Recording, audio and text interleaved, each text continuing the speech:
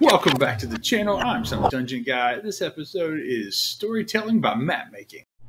Alright folks, well, we're assuming you have a little bit of experience with Inkarnate already, so I'm not going to go through every detail, though there is going to be some map making instructional pieces going on inside of this.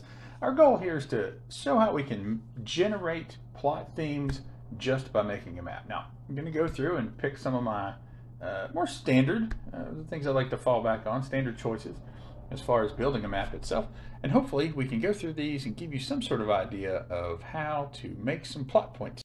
Now the next thing you do, you're going to basically draw your basic landmass, and tool selected there is a little shovel icon on the top left, and here it doesn't really matter what you choose. You can choose any shape you want. Let your hand just wiggle over the mouse if you need to. That's going to give you a baseline for what you're going to do. And again, maybe you're stuck on ideas, maybe you're not really sure what you should be working on, you don't know which way your campaign's going to go. So you know what? Just draw a shape. Organic, wild, wicked, do whichever you like. Because at the end, it may not matter, but it's going to give you a basis to start with. Now I'm going to go through and make a few edits here and there just to sort of smooth out these coastlines. You know, nothing huge. It's all changeable. All of this is editable further on down the road. Now, obviously I like, say this example, I like seafaring adventures, so we're going to use more of a island theme to the whole thing. So, you know, I'm going to cut through here and just making leaving a few little islands behind so that we have some detail and some other potential for points of interest. Starting off with some mountains. Now, I used a couple different colors of mountains, and as you can look through the options, there are hundreds and hundreds of options inside of Inkarnate. And I like to search for mountains and choose some of these varying colors. And that gives you a little bit of depth of color, sort of promotes a different atmosphere. And honestly, just stick them on there. You know, you can't really do a whole lot wrong at this point. There are no mistakes. They're only happy accidents. So we're gonna just kind of dot some mountains through here. You know, filling it in a little bit. Maybe this pass is sort of blocked out by mountains, and yeah, so we're just going to add some filler down in through here and sort of hit up an edge here. Now, all the while I'm slightly, with the W and S keys, changing the size of the mountains, and I'm going to switch over to the large style mountain format, and we're going to switch it up to different colors of mountains. We're going to, again, S and W to switch the size as you're going to give it some depth of scale, and we're just going to start another set of mountains down here. So maybe this one sort of extends up towards the greener mountains at the top. Yeah, and then what we'll do is we'll actually blend those back together here momentarily. You know, running along the coastline, it's going to give us some impassable terrain by sea, sort of a protected sort of place. And again, changing sizes and have it set to automatically change the asset each time it generates one, so it gives you some variation. Now in this little section in the middle, we're just gonna dot some brown mountains into the green mountains, right? And in a second, we're going to go over here and going to kind of scatter some green mountains through there as well. Now, again, sort of blends it together like these two mountain ranges have come together. And again, not so much a map making tutorial, but we're going to get to the point where we start making campaign decisions here in a few minutes. Now, we're going to choose some other mountain assets. Yeah. Again, we're going to start over here, and I like to do mountains as my baseline because that's sort of how the territory was formed. You know, if you're doing mountains, it's going to give you a good starting point for where to put your water, you know, where civilizations would be found. You know, and if you're a traditional fantasy player, you're going to think that maybe dwarves come from mountains, so, you know, what area do we have set up for them?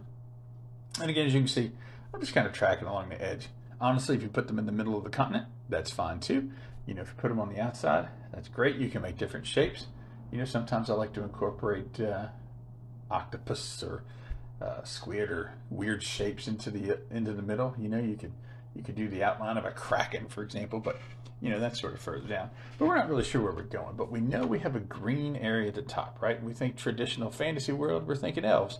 So we're here in the elf selection. We're just going to take an elf building, and we're going to shrink it down a little bit.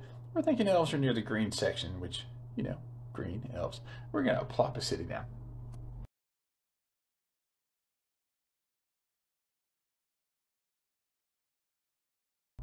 You know, elves can't be by themselves, so we're going to change assets just to sort of broaden up the cities a little bit. then we're going to plop another one down, right? So it's going to give you the basis for where the elves are located. And again, we're talking very standard stuff here. If you already have a campaign built, it's a whole lot easier to sort of imagine where these things are going to go.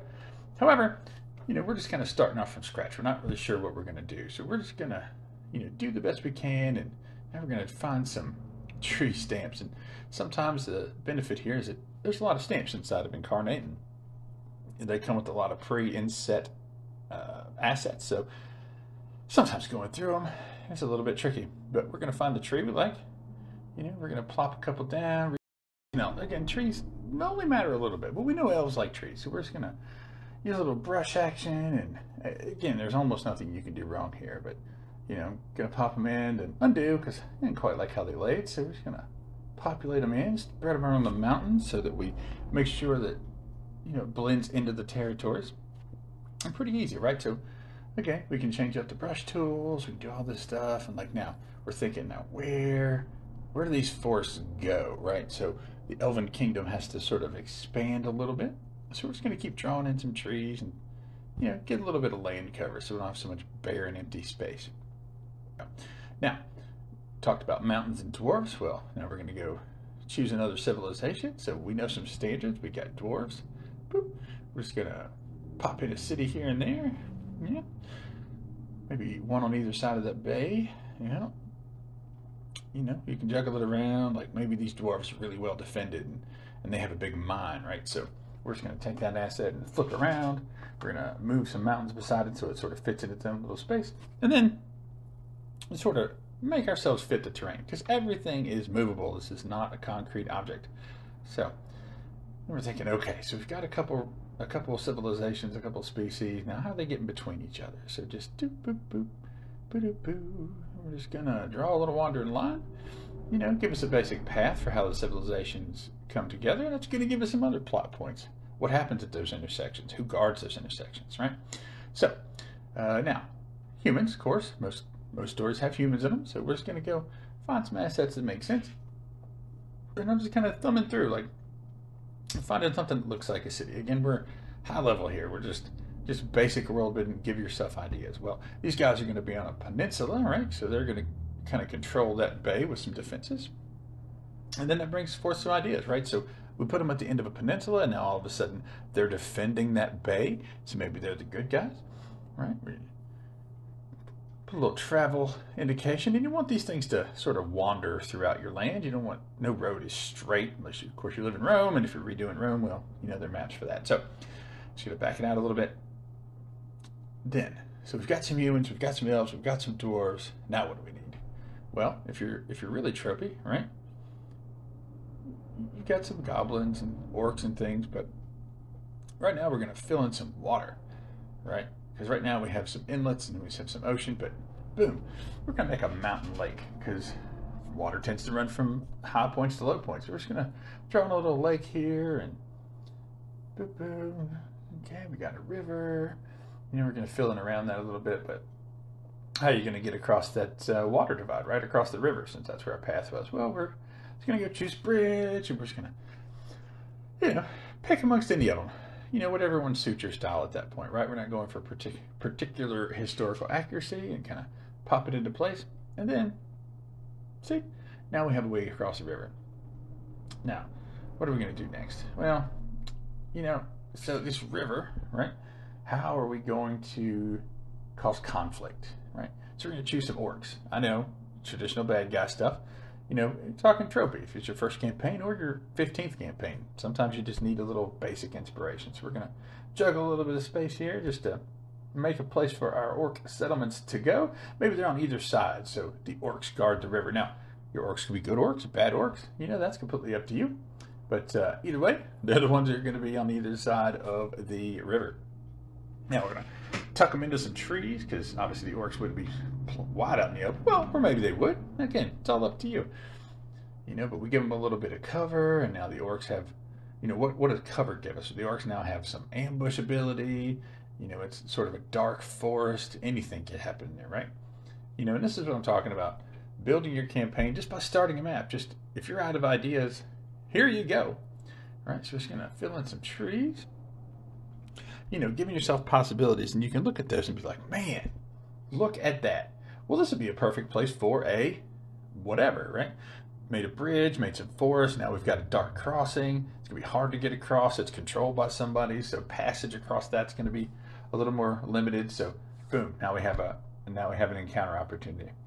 Like, well, so we've got a couple lakes, right?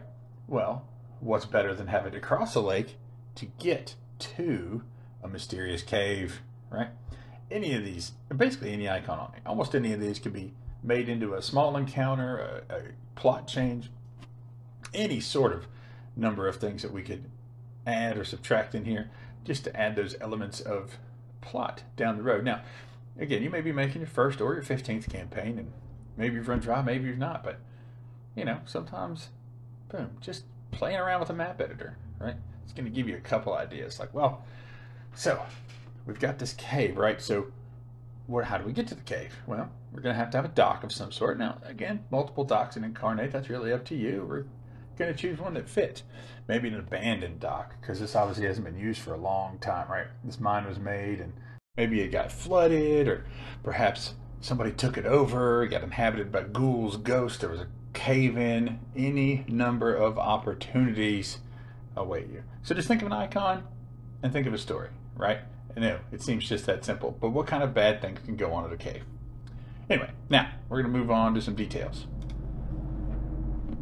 We're prettying up the map a little bit, and it lacks some darker elements. So now we're just going to go pull up some volcanoes, right? We know Lord of the Rings has done it, all these other campaigns have done it, but there's a certain mystique about a fiery, lava-filled volcano region, right? Do you need something this obvious? No, not necessarily. But again, you're running out of ideas. Bam, there you go. So we're going to stick some volcanoes in there. Delete some of the existing mountains. Not a big deal. Just kind of play with it until we get where we want, right? We're going to add some around it, and then we're going to add a little flare here momentarily. Let's see. All right, so we got our basic volcanoes. Let's switch it out. Do some dark mountains around it, right? Because you're going to sort of permeate the landscape. And then we're going to blend it in with a little bit of a brown mountains, just to kind of poke them in there like it's up, sticking up through there. Maybe this is a brand new landform, right? How do volcanoes created? Well, they're created. Pressure comes up through the planet, right? So, boom, maybe this popped in. Is that itself a plot twist? Is there suddenly seismic activity somebody needs to investigate? Is this a portal to another realm, right? We're just looking for things that we can go to down the road as side quests or main quests or making new objectives. Again, if you're starting your first campaign, something like this could definitely give you some ideas. I myself did this. Started creating maps on graph paper, if you can imagine that. And the maps sort of lead me to campaign ideas. And, now I'm running campaigns that are multi-years and multi-parties a couple times a week. Yep. All based on some simple maps. See? We're going to decorate it a little bit because you don't want your map to look boring, right? So we're just going to decorate, maybe some clouds. You can use the transform tool down in the bottom of the Inkarnate, yeah. We can darken them up a little bit, make them sort of look ominous and sulfurous. Anything you want to do to kind of add to the ambiance of the map, right? Just going to play with a few options here. Look how dark and ominous that's coming out, right? And again, maybe that's going to cause vegetation to die. Maybe it's going to cause people to move away. Maybe there's going to be abandoned towns outside of it, right? Maybe it's going to catch fire to the landscape. All kinds of possibilities. If you are out of ideas, just start drawing. All right, so we're looking around. Like, where are we at here? Well, maybe we could change the texture, right? We talked about it expanding through the earth, so we're just going to darken that a little bit, as though it's killed off some of the vegetation from the heat and the sulfur. Is that causing wildlife to die? Is that going to make it harder for your adventurers to make it through that land, right? Just a couple pieces of color on a map, all of a sudden, we now have an opportunity for rations and water to come into play. Yep, just gonna color around here. Yeah. All right. And boom, right? We can shade that out a little bit, and again, all along adjusting the size and the transparency of the brushes. Now, path's obviously going to be a little worn because it is an indicated path. Now, you might use a more less opaque brush just to give an impression of maybe less worn paths and things like that. But for right now, we're talking about the main road, and you want to track it under the mountains and stuff just in case you move them later, you know, because we're prone to do, because we can make changes. We're adults or we're kids. Either way, we're playing the game. All right, got some basic paths. All right, see, it's starting to shape up.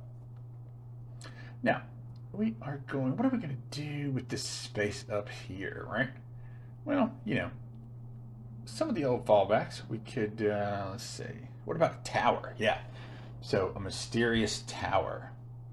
You know, tons of assets to choose from. Basically, any one of these can be a starting point for a side quest or an adventure, but we're going to go with a tower on an island, right? Well, our island's not very big, so we can certainly adjust that down the road. And maybe it's a magical tower, right? We chose Mage Tower, so it makes sense. Now we're going to put some fey plants inside of this little island here, sort of promote some color in the map, and then, you know, what kind of things are in the fey? Maybe these are wild fey shaman. Maybe these are, you know, mystical creatures. Maybe tieflings live here. You know, depending on your game system, anything could be living here, right? So let's add a little bit of mystique. We're gonna pop some trees around. You know, you don't have to use purple. There's a shader at the bottom. You can change the hue and saturation. Again, just going for the quick effect. And at the right, you can see your assets. You can go back and edit them at any time if your story decides to change, right? One thing I do about maps is that as I'm building my campaigns, it's fluid, right? If I'm making choices, maybe the party's first map wasn't overly accurate, you know, whatever floats your boat. Then, you know, we're going to add a little bit of terrain to this thing. We're just going to shape it out. All right, of course you don't want to walk over there, so we're just going to nip that. So now the party has to find a passageway over there, right? No dock, no port, anything like that. Now we've got to find a way to get over there and back safely, not to mention the side quest involved, you know. Mage's Tower, Wizard's Tower, maybe they can find spells or magic items. Maybe they have to fight a necromancer there, you know. Again, possibilities, all up to you. Almost every asset can be used. Clouds, right? Gonna add a little bit of mystery. We're just gonna decorate around with a little bit of cloud cover. You know, why is there cloud cover?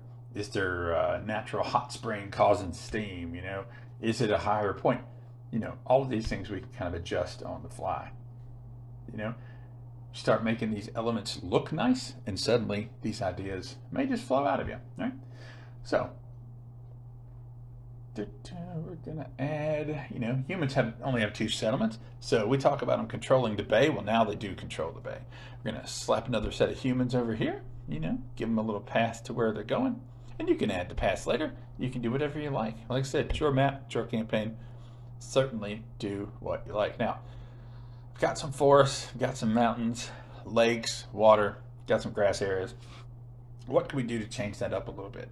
Well, traditionally, what creepy and spooky, right?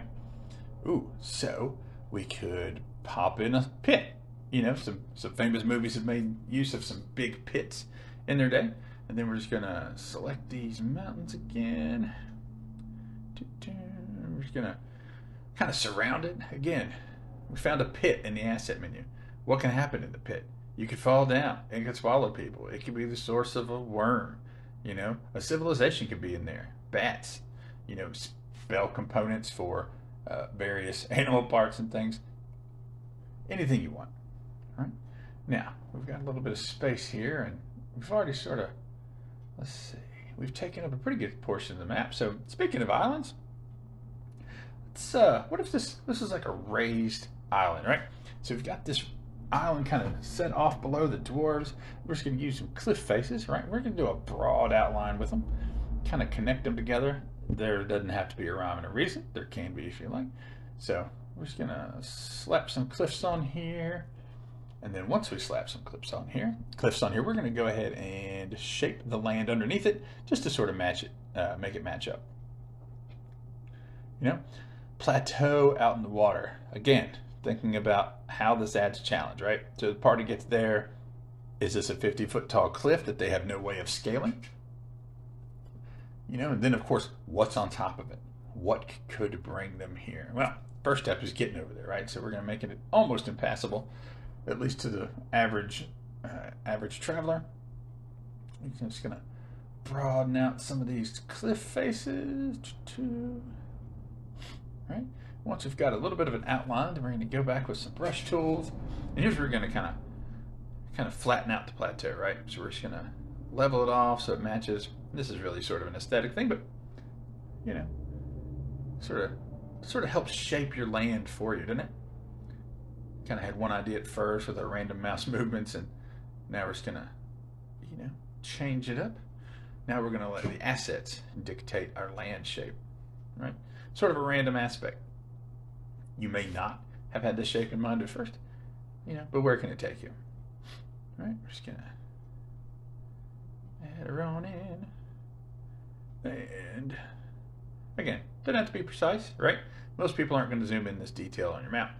So, and you're just kind of getting a broad idea. But look how that cliff is coming together. Just going to, And once we get near the edges, and voila, right? We have a cliff. So, party gets over there. What are they going to find, right? What sorts of things are they going to run into? Could it be undead? Could it be a cult? Could it be a tribe of cannibals? Again, it could be anything. We haven't used, we'll give them a little bit of a head start. So the dwarves are going to have a little bit of a dock because they are on the water side. When you think about placing cities and things, one thing, cities tended to be near water or other resources, water, trees, mountains, things like that, because of the resources available. So, kind of build that into your planning. Now, abandoned items are usually up near the top of the assets in Inkarnate, so we're just going to choose a couple, see if I can fit a ship in here, but man, wherever that ship have crashed that made it visible, right? I could stick one in, but how about we go add some things first? Maybe some mountains. They don't look right. So we're going to pop over to some stones. Stones, boulders, these are all choices, right? Some rocks sticking out of the water. It's going to give us an excellent place for a shipwreck, right? Again, we're about to place a shipwreck. What happened to the ship? Where was it going? Where was it coming to? Was it coming from the dwarves? If it came from the dwarves, does it have a bunch of gold that they mined from their mines? Maybe. Was it going to the dwarves with some resources they don't have? Is it going to them with some wood? Right? Maybe it got stuck because it was going to investigate something. So what about a cemetery? We're going to put some guard towers, to protect it from the bay. Again, anything. Just choose an abandoned assets at this point, right? Boom. As you can tell, just choosing stuff from one list. Nothing particularly in mind. But all of a sudden, now we start to have an abandoned sort of feel, right? Like an island is sort of dying. Again, great place for undead, liches, and warlocks and ghouls and things, right? Could be a hideout. Are we going to find zombies inside the cemetery? Who knows? Again, the world is your oyster, right? Some dead trees represent the fact that, everything around here is dead and abandoned. And, maybe, we're missing something in the middle, right? So we've got a cemetery, we've got some towers. We'll add a little dead foliage in there too, right? Some bushes. Kind of scale up to where you're going. Easy peasy. Right? And just slap a few in there, and you're like, well, maybe there could be more. Slap some more, slap some less. Again, these things are all editable. That's why I like these brush tools. You can kind of pack them in all at once. Delete what kind of falls over the edge. Great. Now, let's see. We've got some space in the middle. So perhaps we go over here and we choose, maybe an abandoned manor or an abandoned church. All right, we can cycle through the various ones. Could be a whole civilization. We talk about zombies coming up from the cemetery. Maybe this is just an abandoned place for, maybe it was elves, maybe it was humans, right? Pick a race, doesn't matter. Any species you put in here is going to work. right? I'm going to add a little bit of texture, to kind of give it a feel. Yep. Just kind of brush over it. Again, I'm changing that transparency as I go, just because I want a light effect. I don't need it to be overly saturated like a black, bleak landscape. But now we've got an abandoned church, right? So could there have been clerics in the past? Is there, what can we find in an abandoned church? All kinds of things. A former parish, right? Maybe a sect of clerics were there, and they all got killed off for some reason, or they all decided to abandon because of maybe a sea monster. Maybe a plague is on that island. People go there, and there's poison checks and things like that. So just as easy as you can stick something on a map, right? Hopefully this is giving you guys some ideas. But again, you can almost insert anything. Yeah, and I like to kind of scroll through and figure out what I want to do, but let's take this little space up here, right? We can put a number of things there. It could be another port. It could be another civilization. I'm thinking we don't have any sort of neutrals, so what about like a nomadic tribe of people? It doesn't have to be a tribe specific, but we think of history as a great place to pull some inspiration from. What about a settlement like the Vikings, right? Nomadic people, they travel to far lands, they raid, they conquer, they, inhabit different lands. So maybe we'll stick like a nomadic tribe up here. Talking about story plot ideas. Maybe they traveled to the continent and they're forming their own sort of civilization over here on the corner, sneaking in where there's no other civilization. Maybe they're natives, right? Maybe they're native to the world and they actually just are separated from what we think of as a civilized world, right? So how are they going to get there? Well, they're going to get there by boat, right? So could they have conquered other people? Could they be the shipwreck at the bottom of the map, right? Just going to throw a quick name on here real quick. Save, because I got kind of far without saving. So even just boom, we inserted a tribe, and now all of a sudden we possibly have another adversary or another ally to fall back on. All right. So as you can tell, we've got a lot of the map covered. So from here,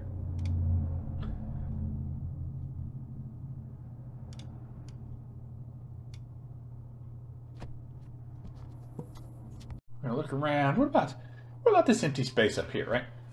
So, we could throw all kinds of cover. You don't want to necessarily have a big place, big plains. Maybe you do. Maybe you want a big open space.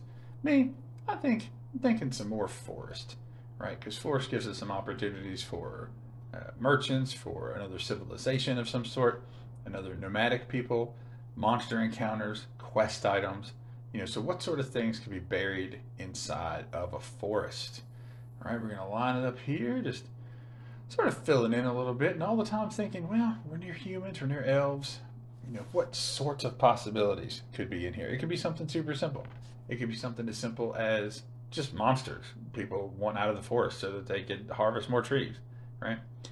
And what we're going to separate these forests a little bit. We're going to bring these mountains down just so it separates the peninsula there. Gives us a reason for why our road kind of curved around them. And then, flare them up just a little bit. But as you can tell, every icon you place down could be a plot starter or finisher for that matter, right? Kind of mix them in there so we got the terrain sort of blending in, the mountains head over toward the elves. And really, we've got some empty space still, and then we could fill those or we could leave them empty. But what kind of terrain do we not have yet, right? We talk about all kinds of adversaries, monsters, ghouls, goblins, witches. So what if we eliminated some terrain here, right? Now suddenly it starts to look like we might have a swamp. Well, what kind of things do swamps give us? Well, they give us monster encounters with snakes and spiders and rats, alligators, all sorts of natural creatures, things like will-o-wisps, and other supernatural beings. It gives us opportunities to place in hags and witches and people who might capture the humans that are walking by. So it gives us a lot of opportunity to grow from there. So we're going to populate this with a few swamp style trees, just take up a little bit of that space and give it some character, like a mangrove forest or just a regular good old swamp down in the bayou. Yeah, we're going to shade the ground a little bit to give it that impression that it's, sort of branching out and killing some of the ground around it, muddying it up a little bit. We're going to pick a couple more. What do we got here? And again, just kind of scrolling through, looking for ideas. We'll thicken it up a little bit so there's some underbrush. So as you enter the swamp, there's some brush that covers a lot of the things, so you can't quite see in. There's thick undergrowth all through this swamp. So then, again, we have that opportunity to make a challenge for our players, or, just add a little bit of life to it. Or, frankly, just decorate your map with it. Choice is really up to you. Then, again, we're going to see. Just shade a little bit. This whole valley is maybe kind of started to be taken over by the swamp, or maybe the valley's pushing the swamp back out to the ocean. Again, options. Then I'm going to put some forest down here. We're just going to blend those up to the swamp, so you get that terrain sort of meeting. So then, you could broaden up your encounters. You could go from forest creatures and bears and things like that all the way, like I said, up to swamp creatures. Supernatural or regular natural creatures. And then what feeds the swamp, right? We already kind of have a lake. So, we just throw a river on here, expand this out just a little bit, kind of bring it up from the mountain. Maybe down the road there's something that blocks that off and dries the swamp up. Maybe that's one of the missions. Maybe that's a good side quest. That town wants you to come and fix the water problem so it stops being so much of a swamp. Well, that should just about wrap it up for today. Hopefully you learned a little bit about map making and a little bit more about storytelling. Make your adventure your own. Start with a map. Invent your own ideas. As always, we ask you to like and subscribe if you enjoyed our content today, and leave a comment below if you'd like to see a topic for future videos. As always, thank you for watching. Have a nice day.